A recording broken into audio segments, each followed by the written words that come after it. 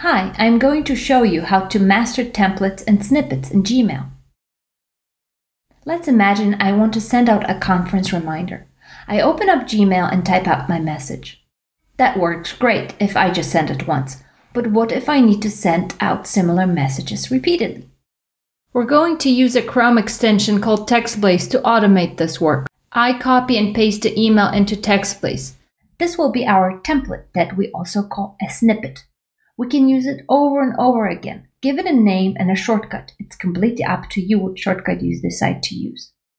The shortcut will allow you to quickly and efficiently insert your text wherever you want. Now, let's go back to Gmail. Now I type my shortcut.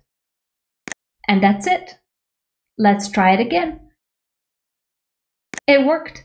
Now, I can reuse this email whenever or wherever I want. We can also add rich text styling to our snippets. I'm going to go back to TextBlaze and bold and underline some text. We can also add fonts, colors, lists, pictures, and more. Now we go back to Gmail and we can see our email is now styled when we insert the snippet. TextBlaze templates or snippet work anywhere in Chrome, not just Gmail. Let's jump over to Outlook and try to insert a snippet.